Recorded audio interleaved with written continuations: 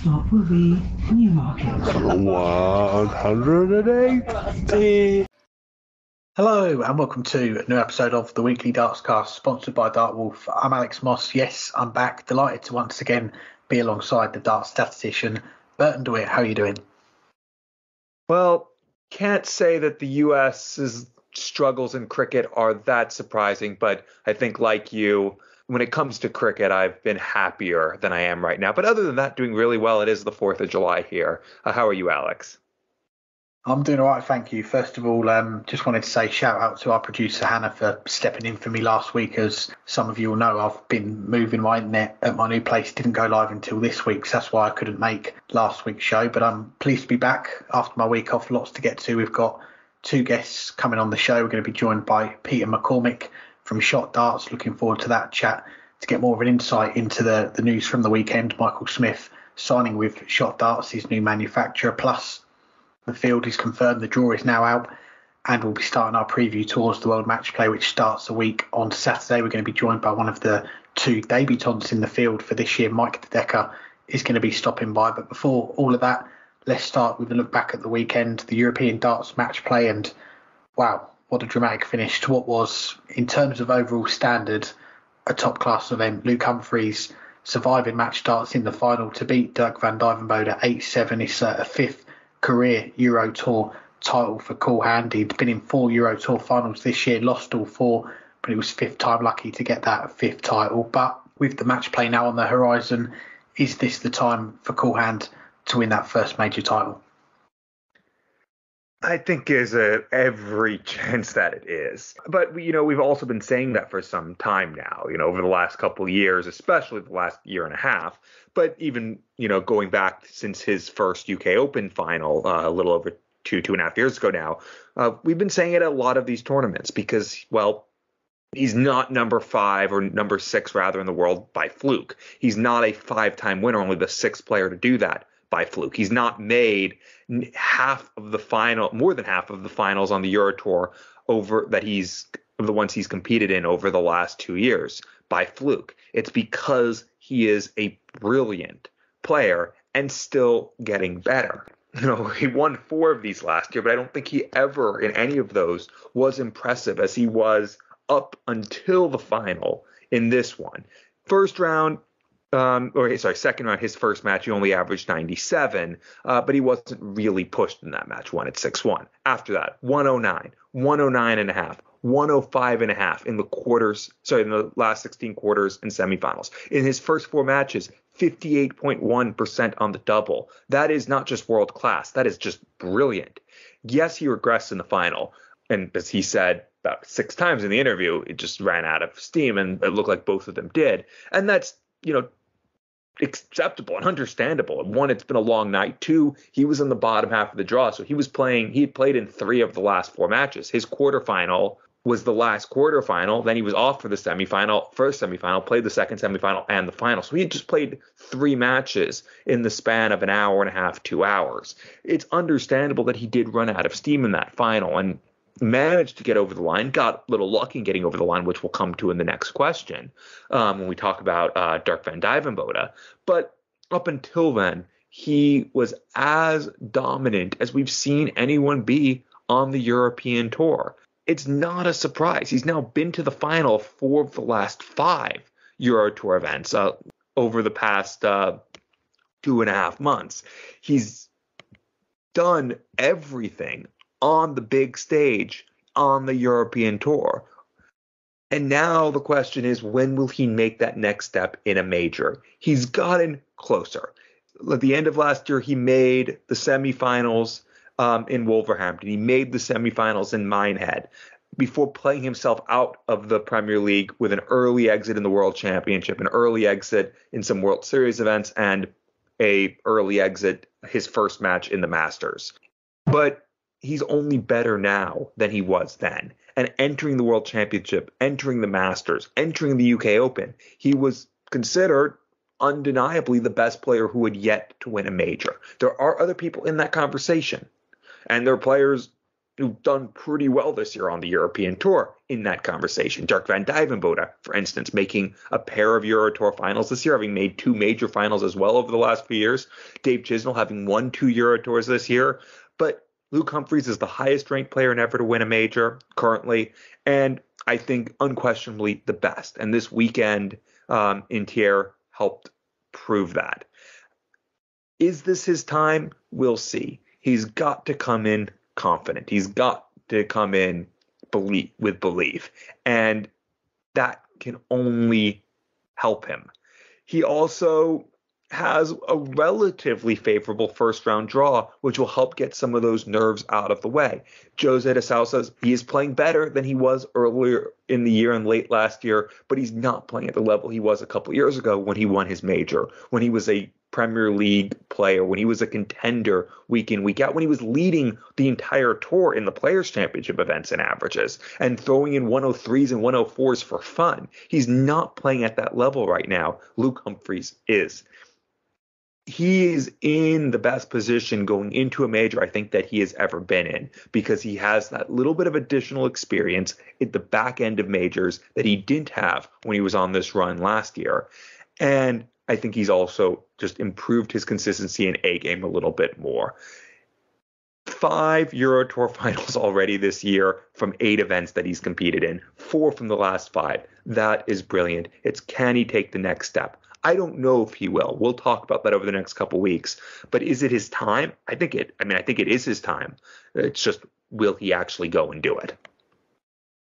Hard to argue against any of that. Luke Humphries, he's a name that for a couple of years now has been in the mix when these major tournaments have come around and we've been looking ahead to them. Other people have been giving their predictions on how they're going to play out.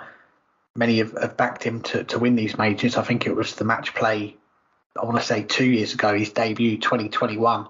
I was predicting there was going to be another debut winner following on from Dirk van Duijvenbode in 2020. That didn't quite pan out in the end. But just looking at the odds for this World Matchplay coming up, it's not often that we can point to a title sponsor for a darts tournament these days, but Betfred are the sponsors for the World Matchplay. Luke Humphries, before the draw was made, I think he's still around the same odds, 14-1 to win the tournament, and that's the best of the rest. You've got Michael Smith was the favourite, 4-1. Then you've got going price, Michael van Gerwen at 9-2. So even the bookmakers themselves are saying that Luke Humphries, if it's not going to be one of those, I don't know if we want to call it a big 3 in darts, if it's not one of those 3, then the next most likely to do it is Luke Humphries. And fair to say that he is playing well enough. And so I was having a look through the stats on Darts Oracle before we started, and I wanted to look at not a big size of data looking at the whole of this year, but I wanted to go back to the last 3 months, and from the end of April, so the Dutch Darts Championship, which Dave Chisnell beat Luke Humphries in the final of that one, from then to this past weekend. So a fair amount there. And looking at the averages, going price, as you'd imagine, is top 99.40. Then you've got Luke Humphries 98.77. And if you take out Gian van Veen's development tour results, which are included in that, then Gian, he'd be second, 98.89. And after the weekend that he just had, definitely deserves a mention for how well he played getting to another quarter-final. But in terms of Luke, right in the mix there in how well players are playing at the moment. 180s as well. Just looking at the PDC Senior Tour, Luke Humphries is top of that. Top of the 140s, the checkout percentage, the metric for that, the last 3 months. Andrew Gilding is top of that, 45.93%. Then you've got Mike De Decker, one of our guests on the show, 45.29. Michael Smith, just under 44%. And Luke Humphries, fourth on that list on 42%. So all 3 of those stats there, the averages, the 180s, the 140s, the checkouts, Luke Humphries is top or near to the top of those lists. So if you're high on all those stats, you're going to give yourself a good chance. And you mentioned how he played at the weekend as well. Some of those averages, okay, was a little bit lucky in the final. He said it himself to survive those match darts. And you look at the average in the end, 93 average in that final, but the 4 finals that he lost, the average is 96, 96, 101, 104. So he's been playing well in these finals. It's not like he's not been turning up, and maybe he was due a little bit of luck. But is this going to be the time for Luke Humphries? I think he's playing well enough. If he can bring the game that he's been playing over the last 3 months to Blackpool, he is going to be a contender. So for me, it's whether he can put it all together for that 1 week. Maybe he does blitz through the field, or maybe he gets a little bit of luck on the way, which might have been missing at times. But it could be this month, it could be the Winter Gardens when he does win that first major. And I think not many people would be surprised if it is him lifting the Phil Taylor Trophy this year. We'll see, and we'll obviously discuss in more detail going forward who we think will win the Phil Taylor Trophy. But let's talk about the beaten finalist Dirk van Duijvenbode's latest bid for a first PDC stage title, whether on the European Tour or in a major, fell short. Another last leg decider to go with the one he had in the World Series Finals a couple years ago. He said in his words afterwards that he, quote, choked in the final. How do you see him regrouping from this latest setback? Yeah, you know what you're going to get with Dirk van Duijvenbode in an interview. He's always going to give you his honest opinion. He's not going to shy away from telling you how he's feeling. And we saw that on Sunday night, as you said there, in his own words. I choked again. I should have easily won. And watching after the final, the presentation, it was hard not to feel a little bit of empathy towards Dirk. That search for that first stage title in the PDC, it goes on. 5 finals he's made now, the World Grand Prix, 2 in the World Series now, 2 on the Euro Tour this year, and 3 of those, including at the weekend, losing in last leg deciders. And they are defeats that are going to hurt. And I remember we spoke about Dirk just after the first of those Euro Tour finals against Gerwyn Price. That was back in March, and we said, how does he bounce back? And we said, it's easier said than done, but he's got to dust himself down, go again. And what did he do after that final? A few weeks later, he wins a floor title, his 3rd of the year, puts himself in that position again to win that first stage title of the weekend. Again, we spoke about Luke Humphries, the run that he put to get to that final. Same with Dirk, 100 average to beat Andrew Gilding, 6-2 in his first game, then puts that marker down on the Sunday afternoon, the 107 average to beat Dimitri van den Bergh, 6-0, and the final session of the weekend, getting the better of Michael Smith in a tight one, 6-4, Joe Cullen, 7-6 in that last leg decider. And the game against Joe as well, the last leg on throw, takes out that 78 finish in 2 darts, a 14 dart leg, a game that had its nervy moments, but at the end of it, he was able to produce that quality leg that got him over the line on throw. And it looked like he was going to do it in the final, 7-5 up.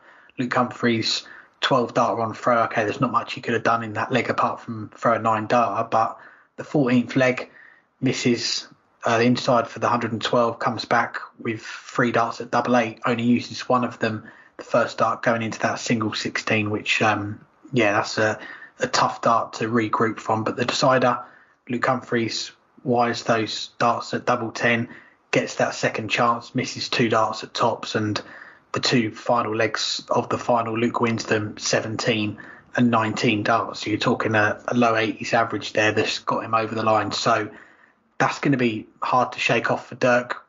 But I think he's got to look at 2 things for me. And the first is other players for inspiration. In particular, the Euro Tour. You've got Rob Cross, who's just won his first Euro Tour title with the 8th attempt, the 8th final, lost the first 7, got over the line eventually. And on a bigger scale, you look at the likes of Michael Smith, lost 8 major finals, then won the Grand Slam. He's now world champion, world number 1. Peter Wright lost his first 5 finals in majors, and against Michael van Gerwen on TV, the record in finals, 0 for 10, then wins that world championship and went on to win so many other majors as well. So history is there. He can do it. Other players have done it. And I think the other thing really is just himself. And he touched on it in that post-final interview. He said, you miss so many match darts just because your head is such a storm. I couldn't calm down, but it is what it is. So controlling himself in those moments when you're throwing for the title.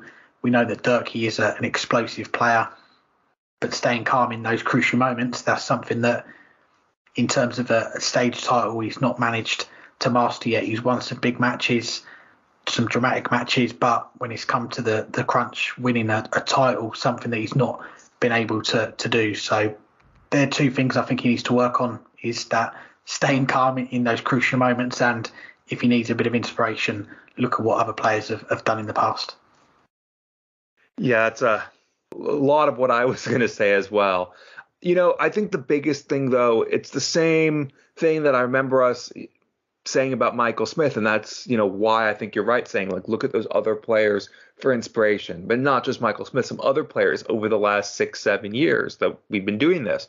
What we have said about those players is they have to just keep remembering, if they're good enough to get into the position to win a major, that means they're good enough to win a major. If you can get to the line, you're ready. The fact that you didn't cross it, the fact that you, whether it's like Dirk van Duijvenbode busting first dart in hand at double 8 by hitting the single 16, whether it's Peter Wright missing those 3 darts to win the Premier League, the 6 darts to win the Premier League, like he did, 7 years ago now. If you're good enough to get to that point, that means you're ready to cross the line and win a major, or in this case, to win a Euro Tour event. And the fact that you didn't can't stop you. It shouldn't stop you. It's only you that would let it stop you. You have to remember that you are that good. That's why you're there. The fact that you've blown multiple opportunities, at least in your mind, you've blown multiple opportunities, means you're good enough to create multiple opportunities. And it means you're good enough to create multiple more. And it's a tough mindset to have. And we've seen how long it affected Peter Wright. Yes, he went after he missed those darts at double in the Premier League and went and won a Players' Championship event. But very soon thereafter, he did regress for some period of time. He had been maybe not as good as Michael van Gerwen up to that point over the course of the season, but he had been closer to him than he had ever been before, and he fell back after that. And eventually he did step up his game, and a couple years later won the World Championship. And then he won a World Matchplay, and he won another World Championship. He won plenty of other majors, including that first World Championship being over Michael van Gerwen. Dirk van Duijvenbode's time will come. It could very well come in Blackpool in a couple weeks' time. If it doesn't, it could very well come in one of the 3 remaining Euro Tour events or the other 5 majors at the back end of the year. He needs to remember that the fact that he got to that position, that he ended up throwing 4 darts at double to win the title, but he actually had 6, because if you bust first dart at double 8, you actually had 2 darts that you never got to use. So he really had 6 darts to win this match. And if he's good enough to be in that position, he's good enough to actually do it. Getting to the line is the hardest part. Crossing it is, in the end, much easier. There's so much you have to do to get to that line. It's a myth that the hardest dart to hit in darts is the winning dart. No. Every dart that leads up to that combined is so much harder. Yes, okay, it might be the single individual hardest, but it takes so much time, practice, determination, luck, and skill just to get there in the first place. And that's what Dirk needs to tell himself, because if he tells himself that, he'll bounce back quicker. He knows that, and he will remember that. And it's just, how long does it take to remember that? Accepting that you choked is not a bad thing. It's actually really a good thing, because if in order to choke, you had to have been in position to begin with. And that means he's one of the best players in the world. And that's how I think he needs to regroup. He just needs to remind himself that he only was able to choke because he was good enough to get there in the first place. And once he reminds himself that, once he gets back there, once he realizes that he was able to get in that position even in what wasn't his best tournament. His 3 averages on Sunday evening were 95, 93, and 91, and he still nearly won the title. That's how good he is, and that's why he will regroup and come back even stronger. Well, there you go, Dirk. If you're listening, there's our words of inspiration for you to get over the line next time, and who knows, could be in the World Matchplay later this month. And we're going to be talking about the draw in a moment, but before then, let's get to our first guest on this week's show. He is the boss of Shot Darts. He's here to talk about Michael Smith joining up with them at the weekend. Here's our chat with Peter McCormick. I'm pleased to say I'm joined by the Managing Director of Shot Darts, Peter McCormick. Thanks very much for joining us, Peter. How are you doing? Oh, I'm doing great. It's an exciting few days. Definitely has been, and there's only one place to start, and that is with the news that broke on Saturday. The secret's out. Michael Smith has signed with Shot Darts. What have these last few days been like since the announcement went out there? Yeah, it's just been absolutely ballistic, to be honest. You mean, I knew we'd get some, ripples through the industry and a lot of excitement, but the messages that I've had from, different players, different businesses, and even just fans from across the world has been amazing. It was a substantially bigger response than I thought. I knew it was big news to the industry, but just the feedback from dart fans around the world of how good they believe the fit's going to be for both parties has been, sort of absolutely blown me away, to be honest. People have seen what we were trying to do and seeing how well that'll fit with Michael and his personality and his goals, and there's a pretty neat match there. Definitely, and we were speaking off air. You're in the Netherlands at the moment as part of the launch of Michael's new darts. How long have you been over here in Europe from New Zealand, and what have you been up to? Yeah, well, I arrived here on Wednesday last week and had a few days getting everything ready, and then we did a pre-launch with some key customers on Sunday, and then we've had Michael here for Monday and Tuesday with us, with meeting with customers and going through everything, and just discussing with key accounts, and then going live to the global markets from here. Michael had, give or take, 8 or 10 interviews with various media around the world to do, so we did all that from here on Monday and Tuesday, and just before he jumped on a plane to head to Poland, so he literally came straight from the tournament on Sunday straight to here, and then straight from here to Poland, so he's had a big week. We'll come back to Michael a bit later on, but I was having a look at the history of Shot Darts. It's a company that's been running now for more than 50 years, founded back in 1970. It's run through the McCormick family. Can you share with our listeners the story behind it all? Yeah, so my dad founded the business in 1970, so we've been going a little way, and in those days, Dad just sort of set out with the idea of, can he be the biggest dart company in New Zealand? In those days, there was 2 dart companies in New Zealand making darts there, and eventually grew from there. Just initially was making paper dart boards, and then broke into making darts and then bristle boards. And then Dad sort of set himself the goal of getting into the Australian market in the early 70s, and then reached further afield through the Pacific, and then went into the US. So it's been a slow progression, really. But, typically because of the company name and the brand name being Puma, was good in some areas, but not so good into the US or Europe, which we never really thought about. The fact that another quite big sporting brand called Puma might not agree with us coming in under that. So hence, 15 years ago, we had to make the decision to rebrand and reset up, and that's when the Shot brand was launched. Out of respect for the legacy and the family, we've kept the business that was Puma Dart products, but we now trade pretty much everywhere as Shot Darts, and that's the brand that we promote and push. We still manufacture all of our high-end darts in New Zealand. The brass, etc., is made in Asia, but tungsten darts are still machined by ourselves. We do all of our own plating, our own titanium plants and ceramic coating plants, all of those in-house. So, it's pretty special what we do. And 1997, you come on board as part of the team. 6 years later, 2003, you stepped up as the MD of the company, and that's going to be 20 years this year in that role as the head of the company. Does it feel like it's been 20 years, or has that time flown by? Oh, it's flown by.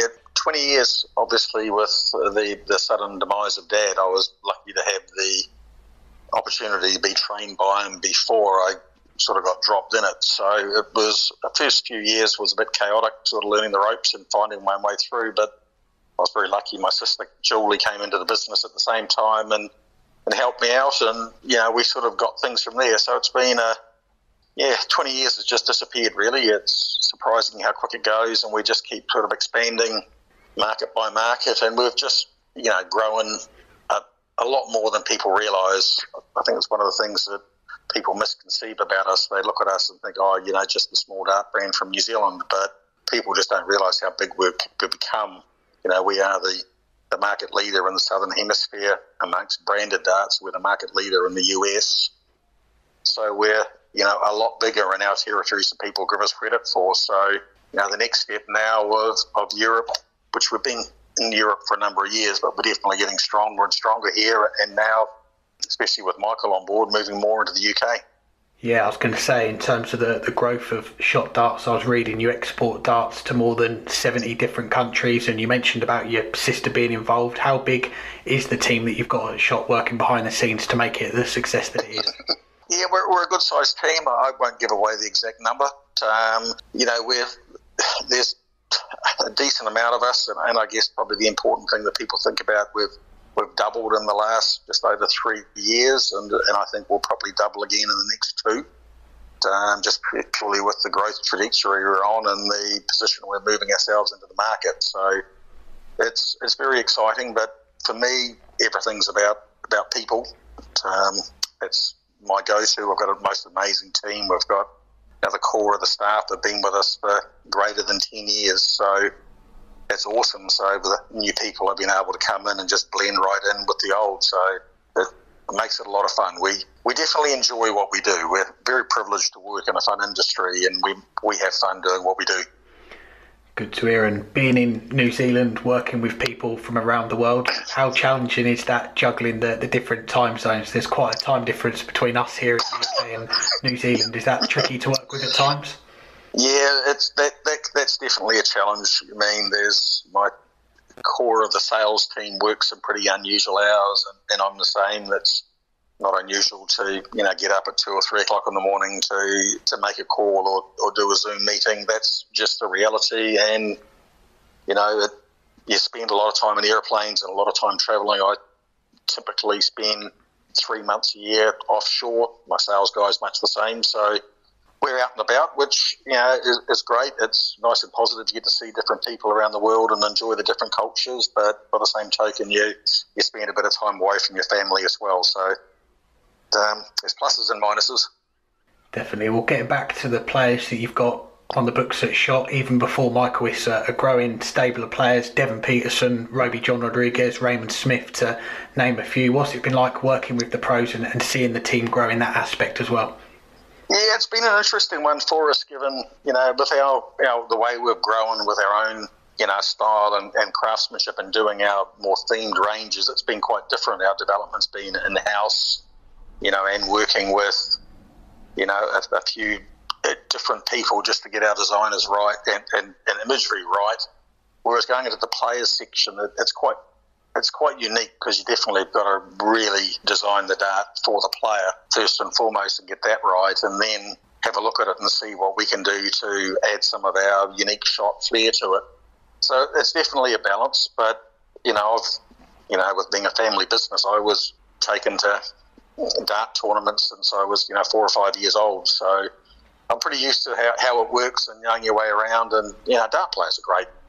I mean, they're really happy to share with you what they want on their dart and how it works, and I haven't come across a player yet that doesn't really know what they're looking for. And you can just, as long as you listen and just tweak each one. And the good thing is, because we do everything in-house, that if someone wants a sample done, well, I literally walk out and have a chat to the guys on the machines, and we start making it. So it's nice and easy. And the process through with Michael Smith was, we just get each part of the dart finished exactly what is wanted, go to the next part, and we just worked our way through. And yes, it was a process, but as long as you work with them and you listen and you just design to exactly what they need, what they're looking for and what they need, it sort of pops out the other end.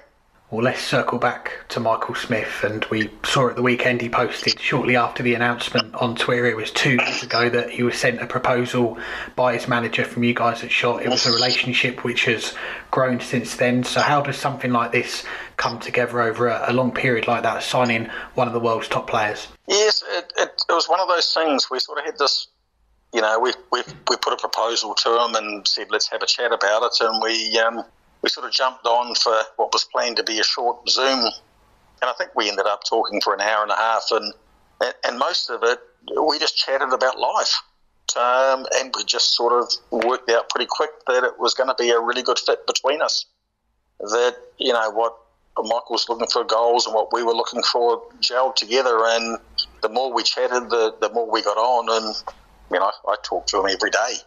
and that's just the relationship we have, and it's just amazing. So we communicate, and when you're chatting with someone every day, you work out pretty quick what they're looking for and what their needs are, and it just sort of flowed from there. So it's been even though I say it's basically 2 years, but the time has just disappeared. It was, sort of 3 months ago when we sort of looked at each other and thought, geez, we better start getting all the stuff made. The time is cranking on. So the guys at the factory have been running the best part of, 6.5 days and long hours for the last 3 months to get everything in place and stock ready for launch. So it's been a busy time for us all in New Zealand, but immensely rewarding and a heck of a lot of fun as well. Called it a dream come true to have Michael at Shot. His stature in the game, world number one, world champion. It's a massive coup for Shot. What does it mean for the company to have him on board? Oh, well, it is, and the word is just massive for us. As I say, we've done so well with doing things our way and with our themed ranges, but for us to go to that next level, we really did need to get to that top 10 player, and that's what we sort of targeted. So let's try and get a top 10 player, and all of a sudden, we managed to strike gold to a certain degree that we signed Michael. Then all of a sudden he's world number one and the champion. So that's just been a perfect storm for us, and all of everything's fallen in place, which is really going to allow us to expand more, especially into Europe, and in the UK, where player-based darts are so important. It's such a key element that, it's just going to really open those doors for us and allow us to grow even more. Yeah, it's good timing, and with social media these days, it's hard to keep these announcements under wraps. Did you ever think you'd be able to make it a surprise for everyone, or would that have been wishful thinking? And I guess for you guys, how do you keep quiet yourselves when I'm sure it's an announcement that you want to tell everyone about? Yeah, it is, and exactly. And we just did our best to keep it as quiet as we could.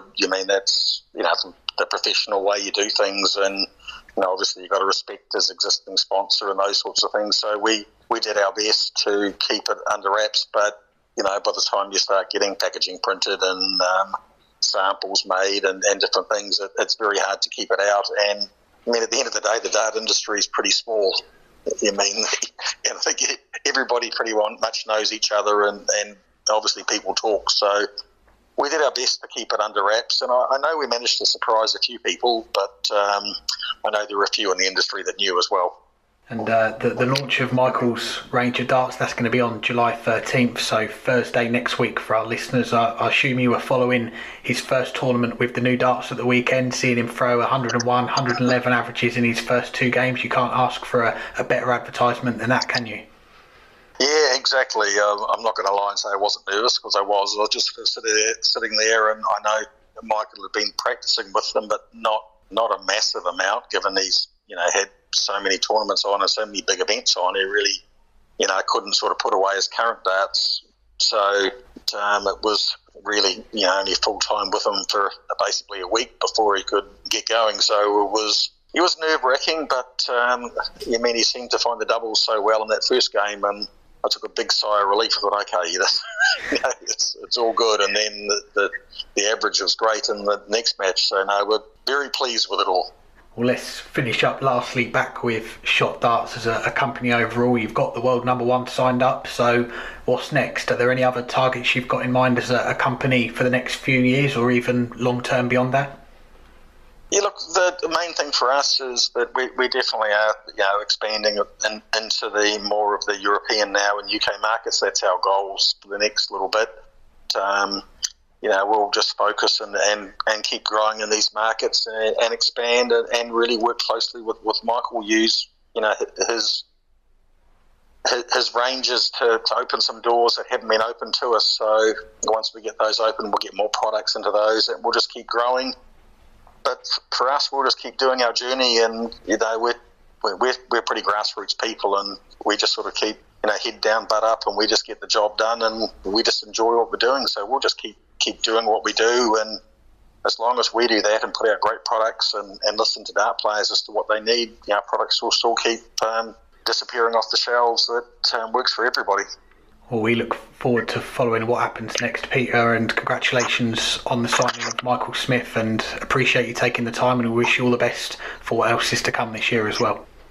No, awesome, and happy to chat any time. It's just truly an exciting event for us, and we're going to do the right thing and make sure we make everybody proud of what we do.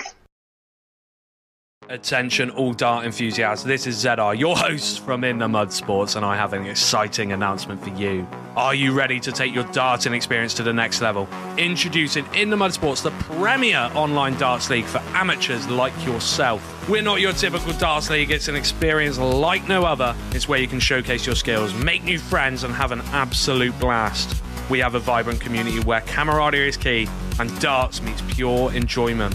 Whether you're a singles player or love the excitement of team events, In the Mud Sports has got you covered. We are perfect for amateurs who want to have fun and improve their game along the way. It is your time to shine.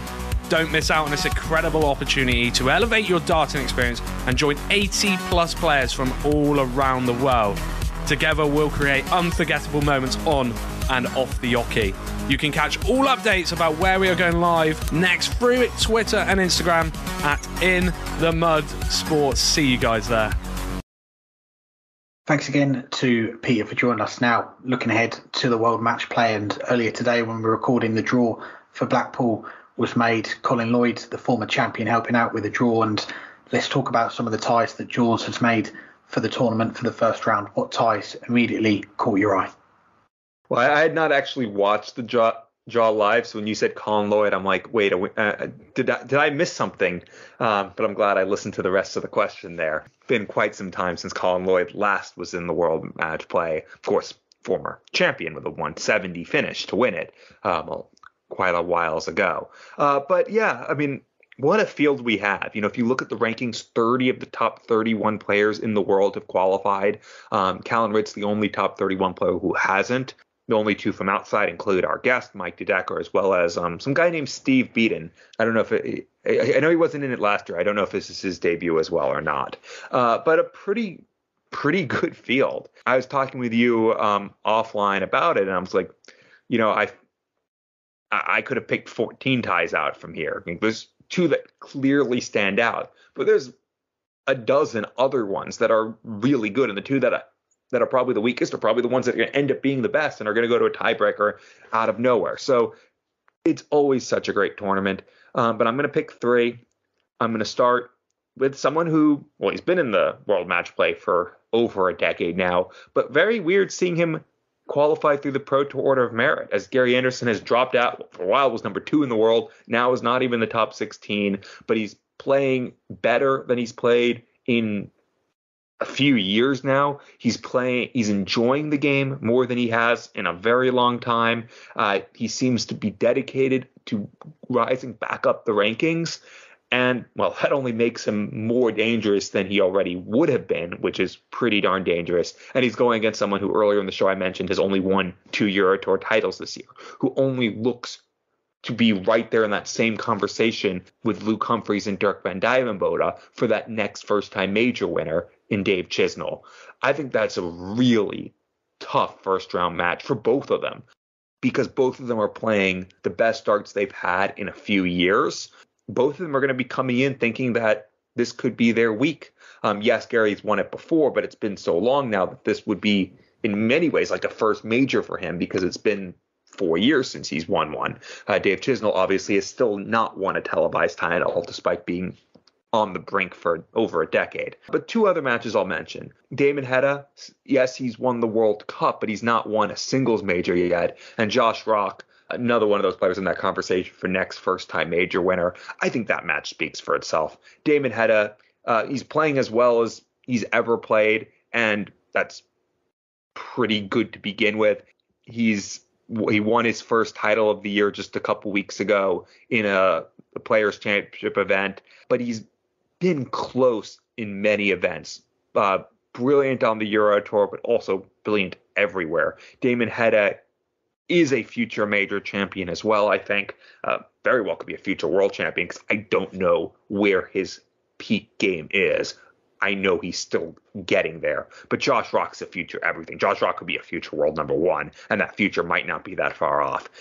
Just a terrible first-round draw for both of them because they're both players that should be not necessarily dark horses, but in that second tier of players that you would say as favorites to win this entire tournament. And the odds reflect that. I mean, Josh Rock is the sixth favorite at 20-1. Damon Hedda is 50-1. I think that is tremendous value because, well, he shouldn't be 50-1. He has more than a 1 in 50 chance of winning this title. One of them is going to go out first match. I think those two ties, though, are the two best, but I'll pick one more. Another match involving a resurgent player, hasn't been in the field in 5 years. Granted, he was retired for one of those years. Raymond van Barneveld. He won a title very quick back out of retirement, but I don't think he ever was playing anywhere near how good he's been playing recently. Beating Michael van Gerwen at the Euro Tour is just part of what has been a renaissance of a 6 months for Barney.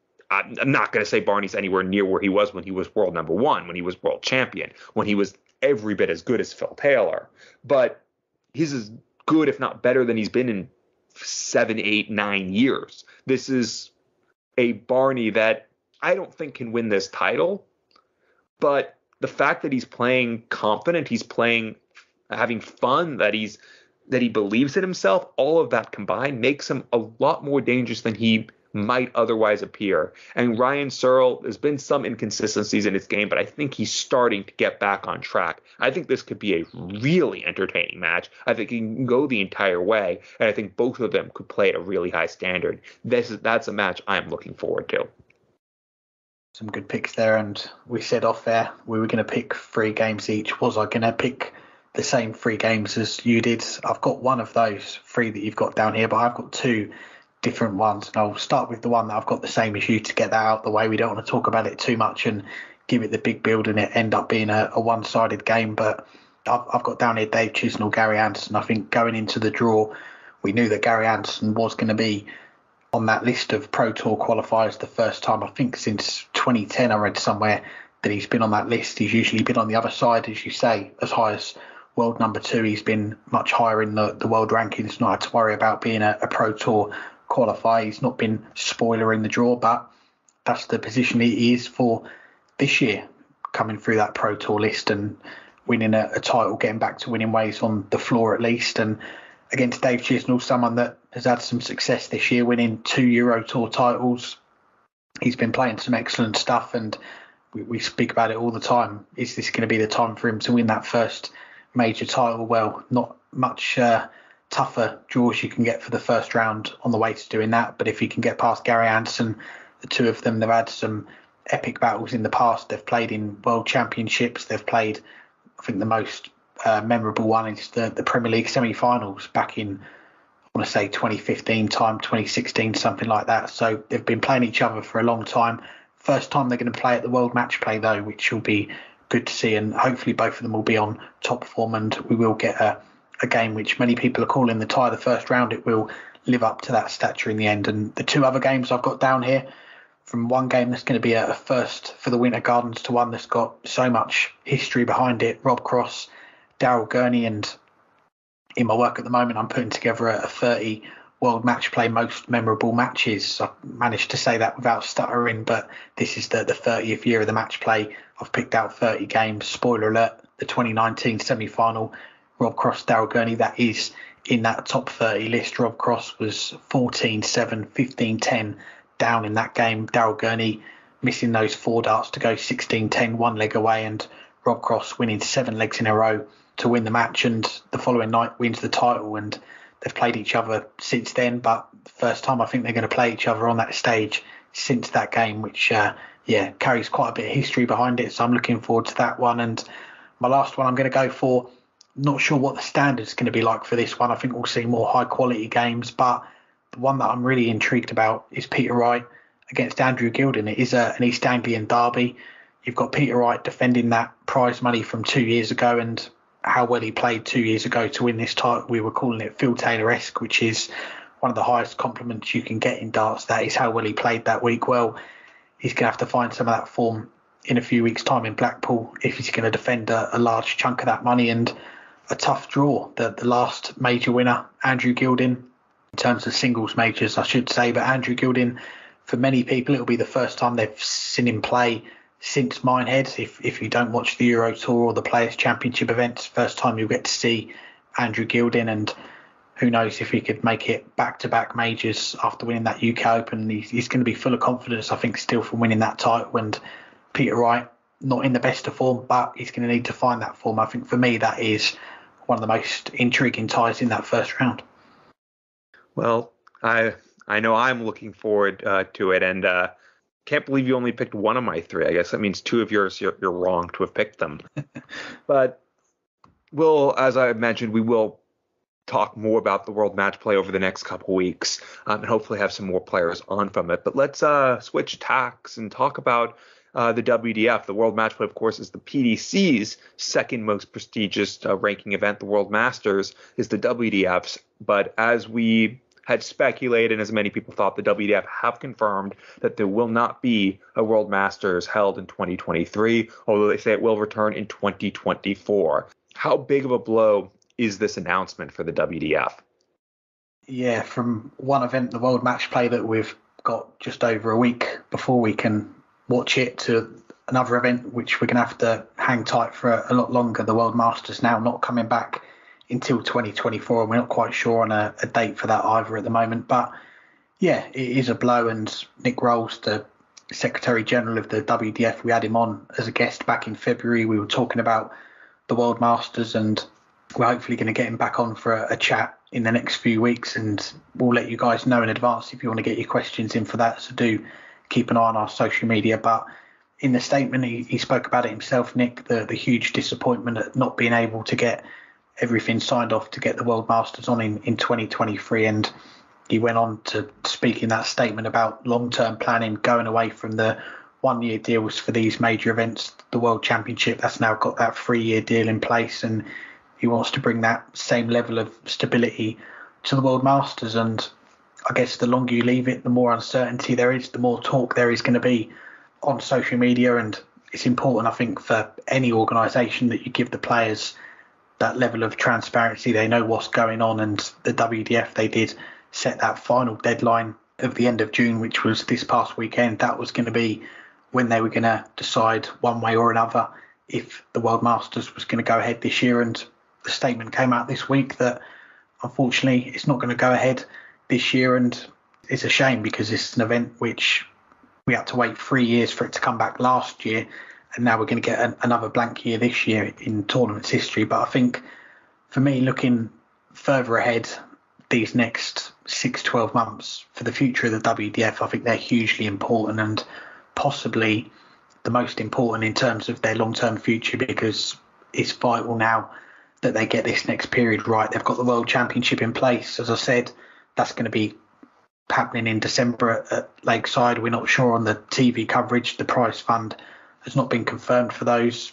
They've got the prices down for the tickets this year, which is a good thing, and hopefully they're going to make that a bigger success than last year. They're going to sell more tickets, make it a bigger spectacle, and really build off that going into 2024, which, as I say, I think that could be a crunch year for them to get the World Masters on. I said when we spoke about the WDF last time, for me, I'd put the World Masters on in June. Then you've got that even split across the year from their two majors. The World's in December, the Masters in June. So, yeah, it's very important now. Get those two events in order. They're the two events that the players that play in the WDF, they play for all year. The travelling, the hotels, the cost involved.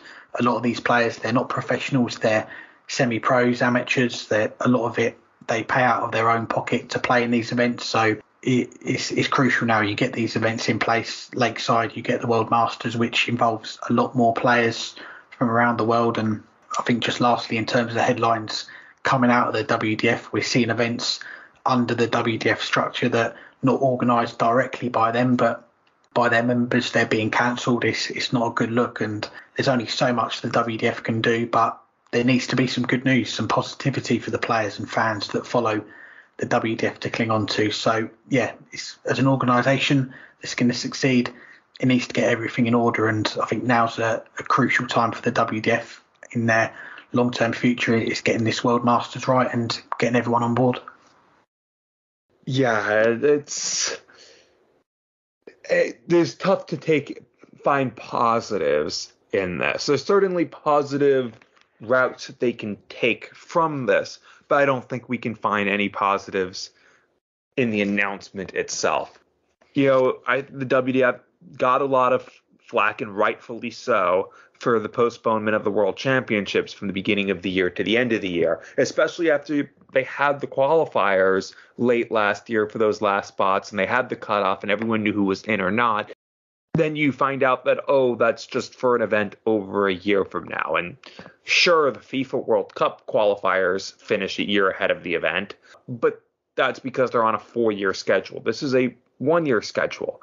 And players were competing the entire year under the understanding, if not promise, that the World Championships would happen.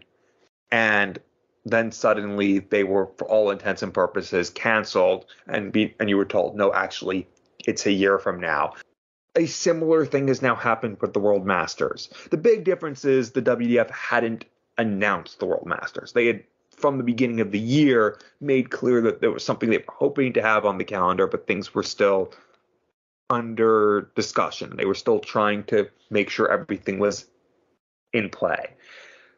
But they kept delaying and delaying and delaying the announcement. And considering how often this pattern has replayed itself recently, there's a credibility problem that I didn't think would be developed, but I think has developed. And by I didn't think, I don't mean I didn't think it a couple weeks ago. I didn't think a couple of years ago would develop.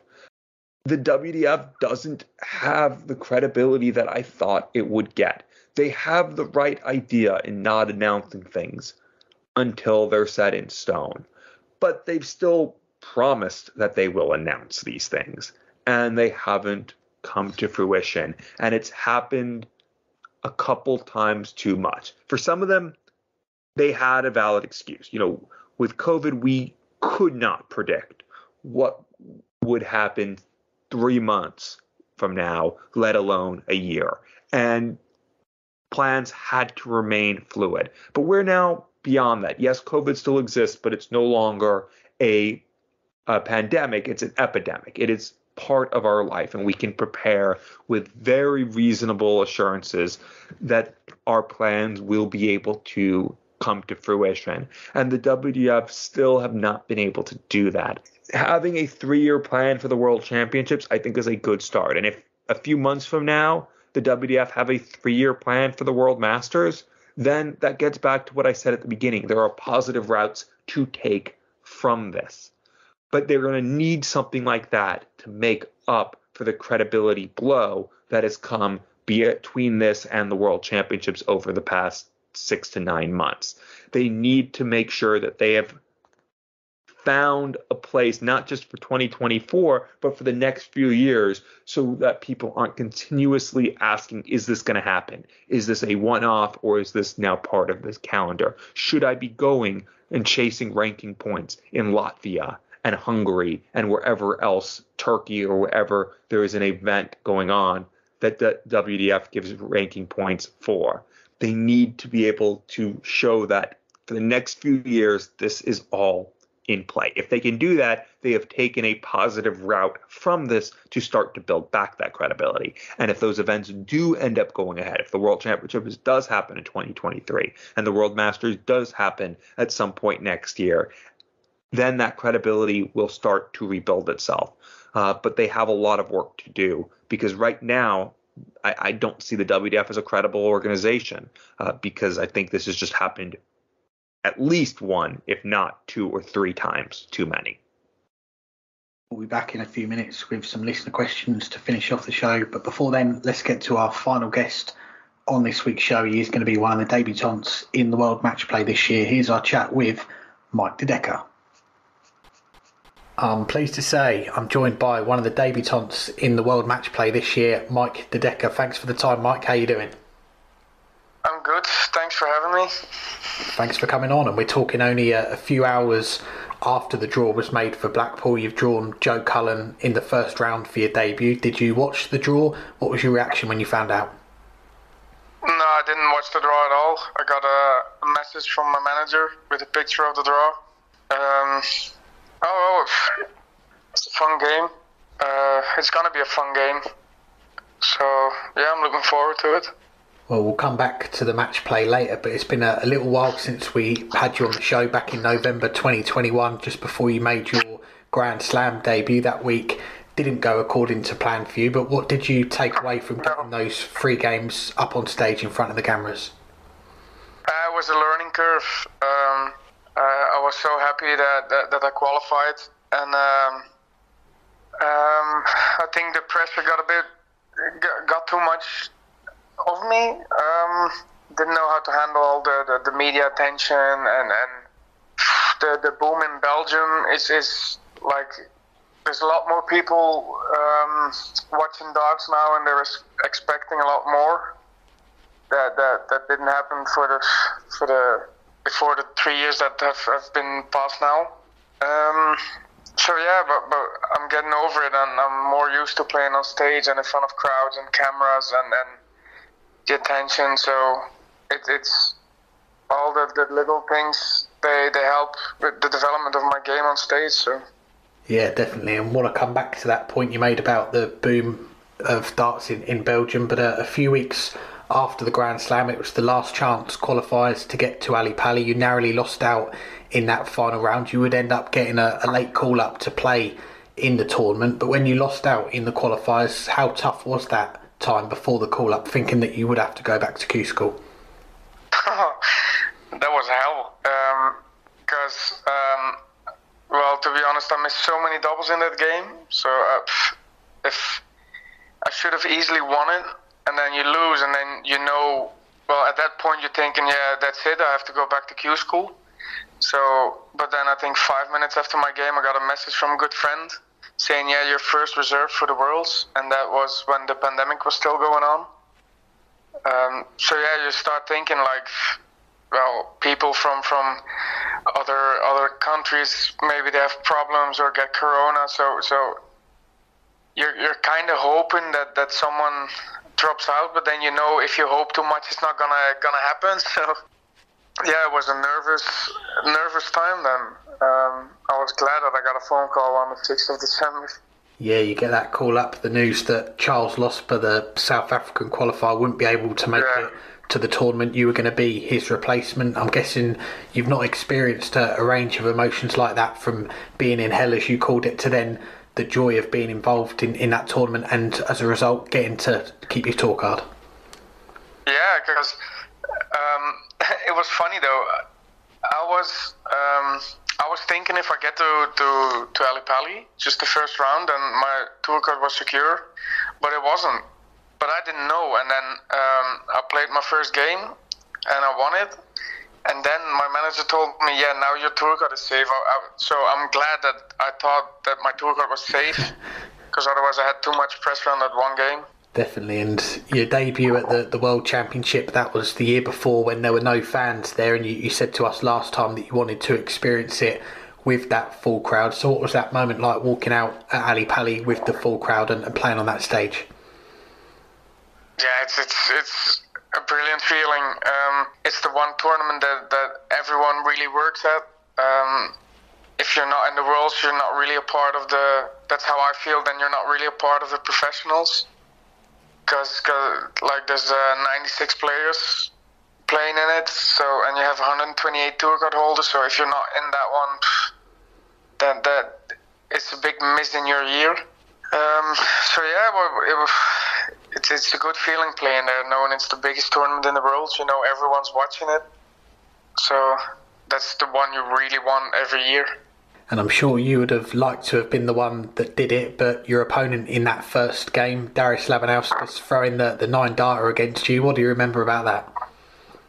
I was thinking if he's going to keep this up, then I got no chance. But then we went off stage. We both went off stage, and in the backstage area, he said, there's so much adrenaline going through my body now. I wish I didn't hit the 9-darter. And I was thinking, if he's not going to control the adrenaline and his nerves, then maybe his level is going to drop down a bit. And that's what it did, and mine went higher. So And as we mentioned, you end up keeping your tour card, you get into that top 64, and we'll come on to this year in a moment. But one of the highlights from last year, 2022, it's got to be for you playing on the Euro Tour in Belgium and getting a win on that stage. What did that mean to you? Yeah, that was massive. The crowd was so respectful. They did it again last time I was in Belgium this year.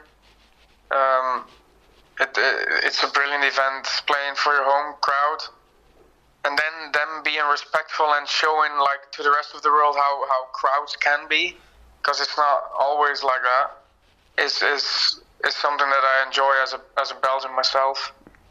Yeah, you should definitely be proud of the crowd. Something that we've spoke about on the show is how good they are in Belgium. And back to yourself, the back end of last year, we saw you start to go on some deep runs on the Pro Tour, a quarter-final where you averaged 113, but it was only enough to win 2 legs against Josh Rock. How do you process a game like that when you've played at such a high level and not won it? Well, I didn't really do much wrong that game. He was just the better man. Then you can only shake his hands, say congratulations, and move on.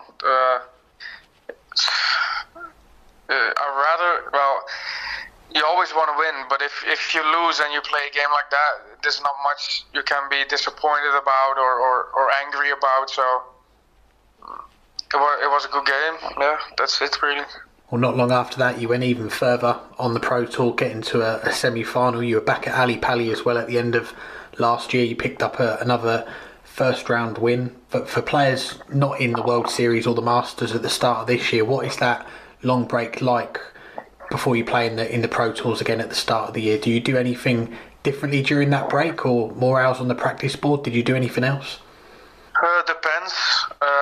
Usually after the Worlds, I don't pick up my darts for like 2 or 3 weeks. Just take a little break, and then I start practicing again.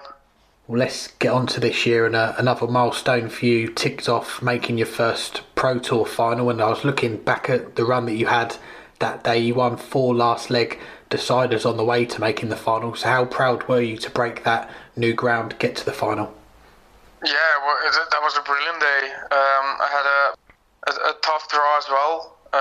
Luke Humphries, Geraint Price, then Niels Sonneveld, who's a steady and good player on the Pro Tour as well. And then the final I got cross, and it was such a long day. I was so tired, and then the whole thing around my first final. So I was glad that I was in the final, that I reached my first final, and then a bit sad that I didn't play anywhere near I did all day. Well, that final helped you on the race to the World Matchplay. It's a lot different race compared to the Grand Slam, where it's just the one-day qualifier. This is based on performances for the last 12 months. So at what point did you start to take notice of that you could maybe qualify? Was it after that run to the final in May, or was it something that you've had your eye on for a while? Well, to be honest, I was in the top 16 of the Pro Tour for the match play from the beginning of the year, because I had a good end of last year, and I started this year somewhere around spot 10, I think, or spot 9, and I've always, all year long, I hung around there. I dropped a spot, went up a spot. So I was thinking, if I just keep doing what I'm doing, I'll be safe. And then I'm luckily that when I did 2 European tours this year.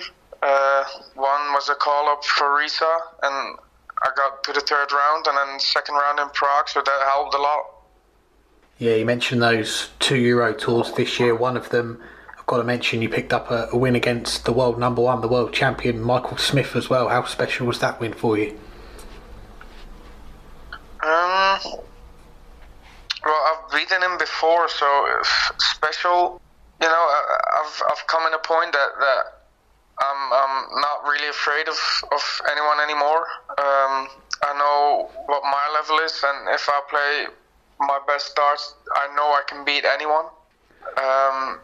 So really special. Yeah, it's always nice winning against someone like Michael Smith or top 10 players, because I'll always be the underdog. So that's why it's nice, but I know that I can beat him regularly, so... That's fair enough. Well, this past weekend, it was the last event before the cut-off for the match play. Your spot was confirmed after the draw was made, I think. So was it nice to sit back and relax at the weekend, not have to keep an eye on other results like your fellow Belgian Kim Huybrechts, who got that last spot on Sunday? Well, I've been relaxed for a while. I've been relaxed after the last Pro Tours, to be honest, because spot 17 was 8,000 behind me. So, and I was spot 12, so there had to be a lot going wrong for me for not to be in the World Matchplay. Definitely, and you touched on it earlier about the growth of darts in Belgium, more coverage on TV. You've got the Euro Tour event, which is now well established this year in the match play. Yourself, Kim, Dirk van Duijvenbode, a record 3 Belgian players in the field. What do you think that says about the strength of Belgian darts right now? Well, we always had good Belgians on the Pro Tour with Kim and then Ronnie, who was a top 32 player once. Then Dimi came onto the Pro Tour and started doing good things. So we always have, but now there's just more recognition in Belgium, and so yeah, I think that's the only difference, that people now know what everyone's doing, and like what you have in England, if Michael Smith walks around, he'll get noticed, and that's what we have in Belgium now as well. Good to hear. And we had Kim on the show a few months ago after he won his title, and he talked about the idea of maybe one day bringing the Premier League to Belgium. Some people have said, why not a World Series event or a TV event? Where do you see the next step for growing darts in Belgium? Is it through another PDC event, or is there more that can be done maybe at a grassroots level? Yeah, I definitely think they can up the game in Belgium, not only a European Tour, but that they can look at maybe, like you say, World Series or a Premier League night. They tried the European Championships a couple of years back in Hasselt, but that was before the big boom. So I think if they do it now, it would be a much bigger event than when they did it before. So yeah, I think the PDC should definitely look at that.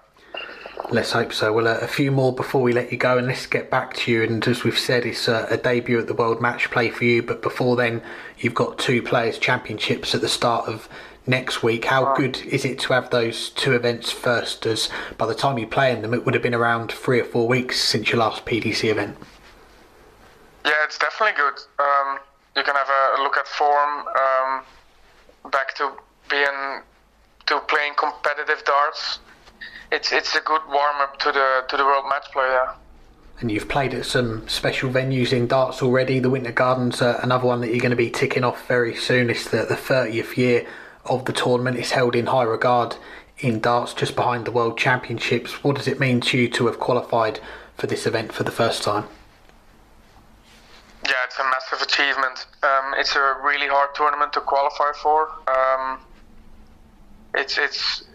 It's where careers can get a big boost. Look at Dimitri, he won it a couple of years and now he's a top 10 player. So I'm not saying I'm going to win it, but it is possible with those tournaments that you go up in the rankings a lot. So we shall see. And just lastly, I'm sure a lot of the focus is on the Pro Tours next week, the match play, but what are the goals for the rest of 2023 now? Is the focus going to turn to maybe the World Grand Prix, or have you got your eye on something else, a first Pro Tour title, get into a certain position in the rankings? What's the goals for you now?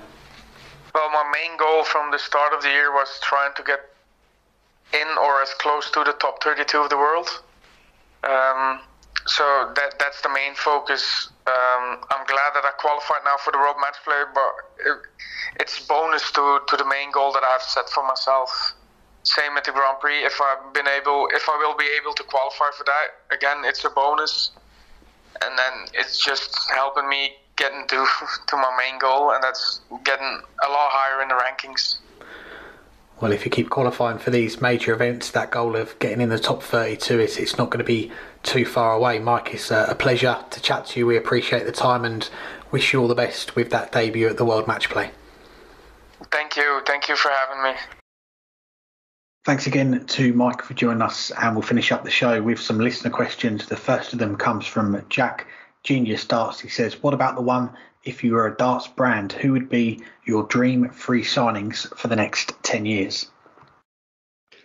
I like this question. I mean, there's only, again, like the draw for Blackpool, which ties cut your round, there's only 3 correct answers for this. So we'll see if you're correct or not. But it's, I think, a really, really good question. But I do think it's clear cut. I mean, there's some names that I think are worth considering. Like someone like Luke Littler, I think is worth considering, but I think it's too soon to say that he is a dream signing for the next 10 years. He's moving in the right direction, but I think he's still too young for us to know really where his game's going to go. Is he going to keep his interest in darts? Is he going to keep progressing? And I think it's a, you know, if you're Target or whatever and you have the chance to sign him, you absolutely want to. But I don't think he's on that level of 3 dream signings. At the other end, someone like Michael Van Gerwen, Peter Wright, Gerwen Price, Johnny Clayton, they're at the top of the game already. Especially like Gerwen Price and Michael Van Gerwen, they're probably still going to be at the top of the game in the next 10 years. Michael Smith as well. You could say them as being dream signings for that reason, because they're probably the most profitable. But you're also having to pay them the most. So the potential return on investment is more limited. So I'm going in a direction of players who I think have a huge immediate potential ability to emerge towards the top of the game while also not already being there. So there is still that little bit of risk. And I think 3 names just jump out. The most obvious, Josh Rock. I don't think I need to say anything beyond that. We've talked about him quite a bit over the last year and a half. Sky have talked about him like he's already a top 10 player, and in many ways he is. I think they're right to talk about him like he's a top 10 player, because on a good day he is unquestionably. On an average day, he's not far off from it, if he's not there already. But 2 other names, Jean Van Veen. If he had managed to get into the top 64, he wasn't that far off, but he wasn't also that close. But if he had managed to get into the top 64 through his appearances in Pro Tour events at the back end of last year, as well as qualifying for the World Championship and some other things, he would have qualified for the World Matchplay. He had 18,000 pounds and change on his Pro Tour order merit that would have qualified him towards Blackpool, and you add that to what he's won this year just since February, that would have been enough to get in. It also would mean he would be guaranteed for the World Grand Prix. He's not there this year. He might still get to the World Grand Prix, but he just keeps getting better. I don't know where his peak is. I don't know if he might be better than Josh Rock. I think that is a legitimate possibility because he keeps getting better. And this past weekend on the Euro Tour was the best we've ever seen from him. But I don't think it's the best we will ever see from him. You know, we had one of the 8th highest average ever in Euro Tour history, and didn't break a sweat doing that. I think he is a superstar in the making, like Josh Rock. It would not surprise me if one day those are the top 2 players in the world. But one more, since it is asking for 3, and I have to go with Bo Greaves. Obviously already the best female player in the world, but I think that elevates her in some ways to another level because of her marketing ability. We've seen Fallon Sherrick's marketing ability, but I think Bo Greaves has even more potential than Fallon Sherrick. I think her A game is the best we've ever seen from a female player. She's playing at her A game more often, and I think her A game still has room to grow. I don't know how she will do once she does go and gives Q School its shot, and if she wins a tour card, plays on the Pro Tour. I think at the very least right now, she'd be competitive. She'd hold her own. But I think she'd only improve when she does that. But either way, she has such marketability because she is the best female player by quite some distance. So those are the 3 names I'm going with: Josh Rock, Jean Van Veen, and Bo Greaves. And if you say anyone else, you're wrong. Well, we had a week off from each other last week, but we are slowly getting back into sync. We were 1 out of 3 on the last one of the last questions about the ties for the World Matchplay. We've gone 2 out of 3 this time on getting the same picks together, and Just want to say shout out to Jack as well for the question. Do go and check out his YouTube channel, Genius Darts. It's a darts channel that I'm personally subscribed to. I do enjoy his videos, especially the vlogs that he puts out from his experiences playing as well. Well worth a watch. So do go and check him out. And 2 out of 3. Who did I go for that were your ones? Josh Rock, straight off the bat. I mean, as you're not going to say too much more than what you said there, but he is one of the star names in darts now and still very young. I think 21, 22. Hard to believe that this is only his second year with that tour card. He's now in the top 32. You'd think he's going to be in that top 16 at some point within the next 6 months. A player that's got a very exciting future, and any manufacturer, if they could get hold of Josh Rock now for the next 10 years, they're going to do very well. So Josh Rock, I agree with you on that one. Bo Greaves as well, I'm agreeing with you on that one. And I think, again, another young, talented player, 19, 20, around that region, but already achieved so much in the game, and you'd think there's going to be much more to come as well. The ceiling is very high for Bo Greaves, and who knows if we're going to see her go to Q School one day, try and get on the Pro Tour, get that tour card. If she does, I mean, again, that's quite a story in itself, isn't it? And I think that she would be able to do pretty well in that setting as well. So maybe one day. I think there's still a long career ahead of both. So I don't think there's any pressure on her doing it as soon as next year or whatever. She's doing pretty well on the women's circuit, winning the World Championship, winning so many titles on the Women's Series. In a few weeks, we could be saying that she's the Women's World Matchplay champion as well, which is the biggest title in PDC women's darts. So Josh Rock, Bo Greaves, I'm agreeing with you on those two. The third one, I think it's very unlikely we would have gone with this one together, but our listeners who follow us on Twitter, they'll be used to the regular tweet every weekend. Whenever the next week lineup goes out for the Modus League, I'm always calling for Jamie Robinson and Veniamin Simoniidis. I've probably butchered that name, but the Greek player from the World Cup a few years ago, for those two to be in the week after. So I'm going to give my third spot to Jamie Robinson. He gets his own bespoke set of darts, but also a bit of financial backing there for the next 10 years to maybe play a few more events, get a call up to the Modus League, fulfill that dream, for me anyway, of seeing him play at the Live Lounge, and then I can stop sending that tweet every weekend and we can call for someone else to be in. Well, maybe next week's the week. Now we have one more question. This one comes from John Brett Smith. If a tournament took place that excluded today's top 32, who'd be your 4 semifinalists, and who do you think would go on to win it from there? Yes, another good question, and I assume this is just for PDC tour card holders, so anyone outside that top 32. And yeah, I had a little think about this earlier. I think my 4 semi-finalists, the first of them, not just because he's on the show, but Mike De Decker, one of only 2 players outside that top 32 to make the match play this year. So he's been playing pretty well for the last 12 months to get in those spots. A little bit of recency bias because of the weekend, but look at what he's done the last 9 or 10 months. Gian Van Veen, right up there. He's going to make the last 4 as well.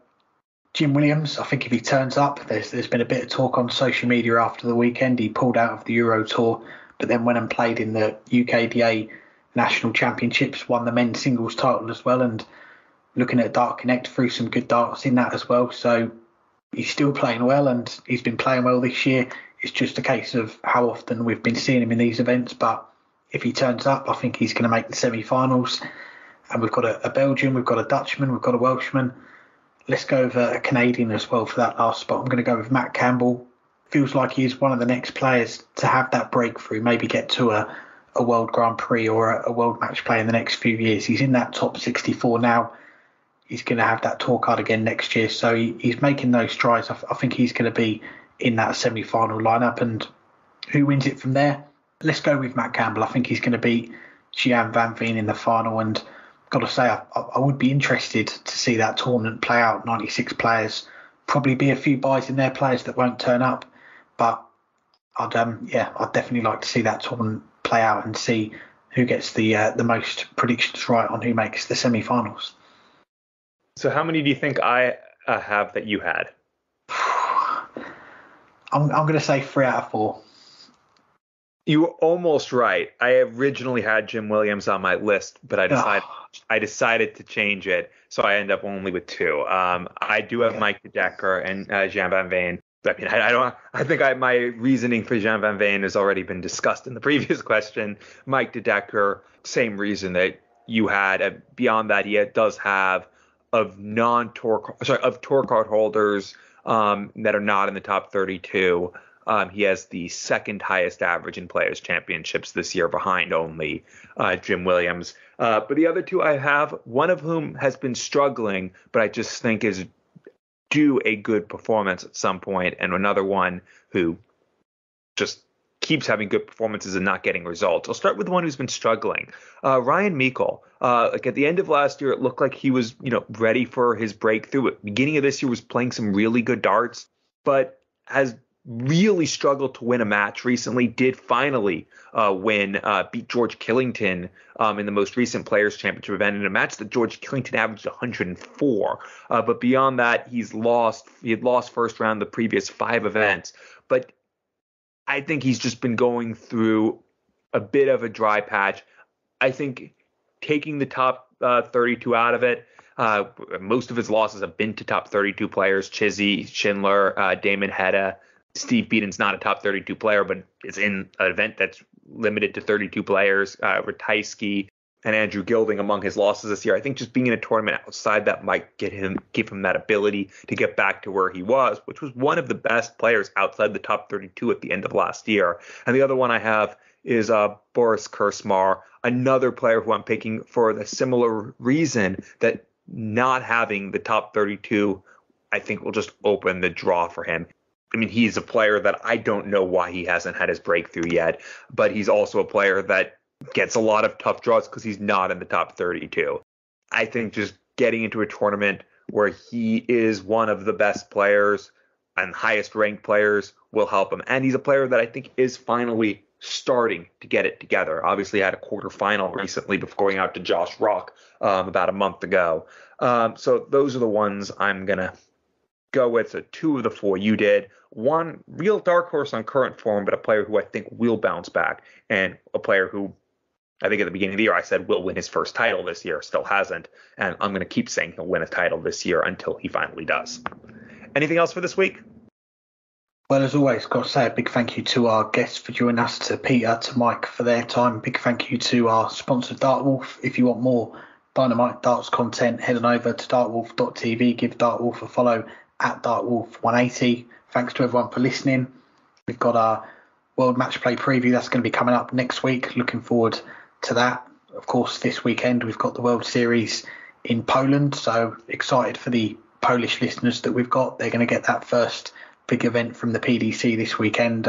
Looking forward to catching a little bit of that, and we'll be talking about that next week. We'll be talking about the World Matchplay, and as I always say, if you're doing anything involved with the darts, there's only one thing you've got to do, and that is enjoy the darts.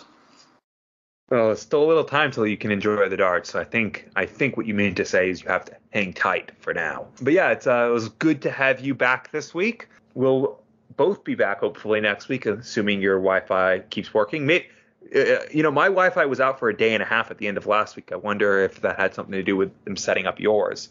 So who knows? Maybe if my Wi-Fi is out again, maybe I won't be back next week, but hopefully I am, because we have a lot to talk about as we get ready for the World Matchplay, some Players Championship events as well before that. Let us know who you want on. Let us know if there's anything you want to talk about. Keep getting us the listener questions, whether they're serious or the joke ones that some of you like to send. They're sometimes fun to discuss regardless. Hang tight for now, because the letting loose time for the World Matchplay is just around the corner.